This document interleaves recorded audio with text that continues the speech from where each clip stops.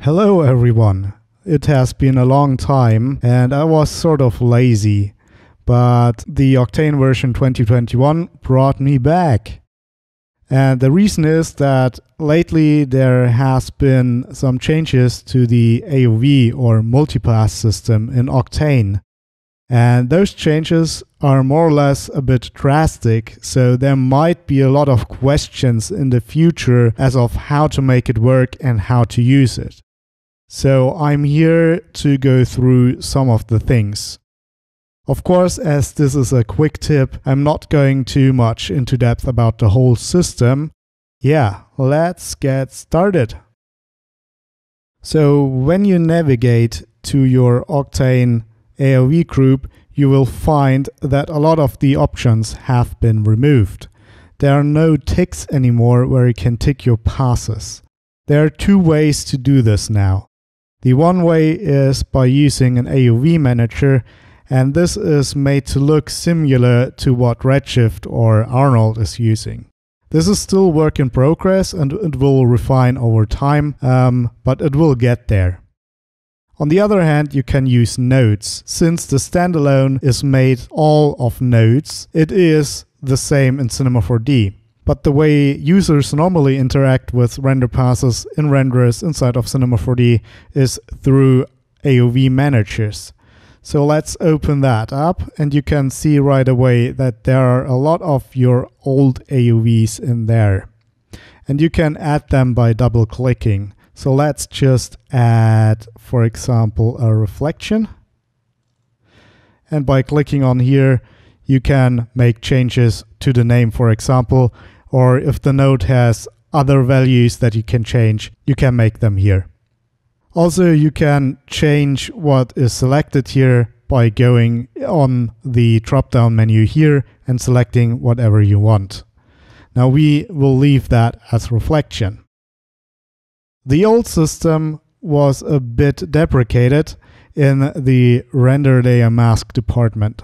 So back then you could render out different mats for object, but those were rendered separately in a different render action. And the more IDs you ticked here, the longer your render would run. So this obviously is not ideal. So what I want to talk about mainly right now is the addition of a custom render layer system here in 2021. So let's double click that to bring it in. And this custom render layer system is reliant on IDs. Now things are finite in Octane. It's no such thing as infinite things in Octane. So you only have 10 custom IDs. Now bear with me. You can split those up in R, G, and B channels and get the full mat for every channel. So those come down to 30 mats. And this doesn't sound so bad, does it? So let's set up one ID. Let's go to custom 2 because everything else is custom 1 based. And then you can choose whether to include reflections, refractions, or both of them. And this is a new thing you can get mats out of. And I'm very excited that the developers of Octane actually brought that in. So let's just jump to the most expensive thing and put both in there. All right, great. So we have set up our AOVs here.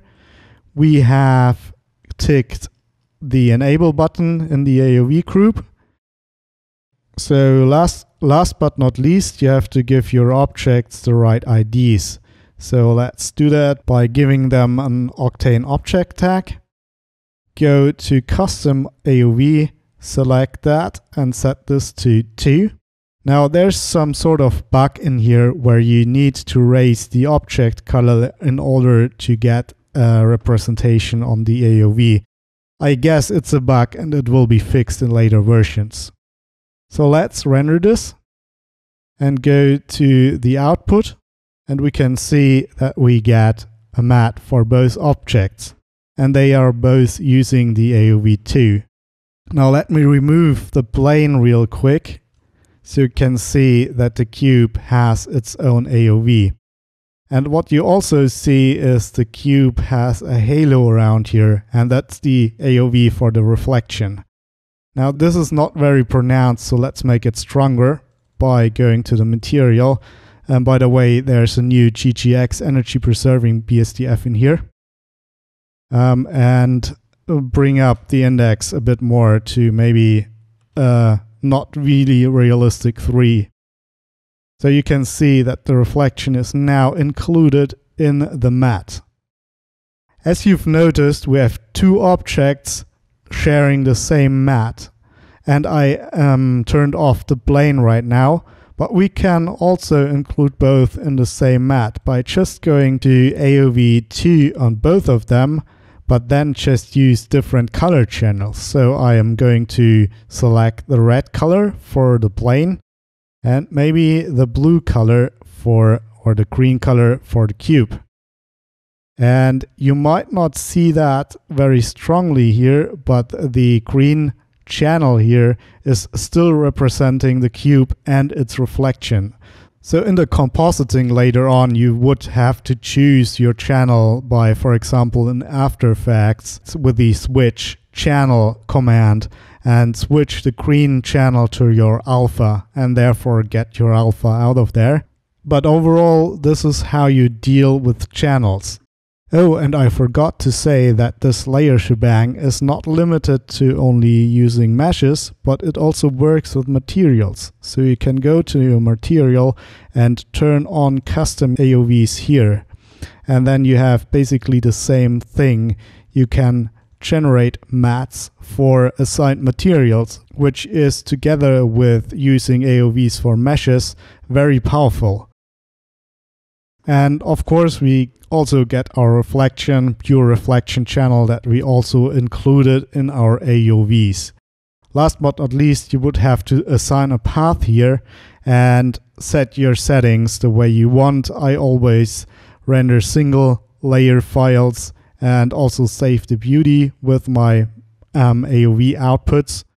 And if you're not sure what you're rendering, you can also go into your node editor and you can see that your AOV2 is your reflection and your AOV3 is your custom channel with reflections and refractions. Now we didn't go into refractions, but they work the same way as with the reflections, and you can do a lot of crazy stuff with it. Stuff other renderers had for years, and now it's finally coming to Octane. And as I said, I'm really excited for it. Hopefully this will help you set up your new scenes with the AOV system. There will be more content from my side in how to use the compositing inside of Octane. Looking forward for that. Not sure when it's coming exactly.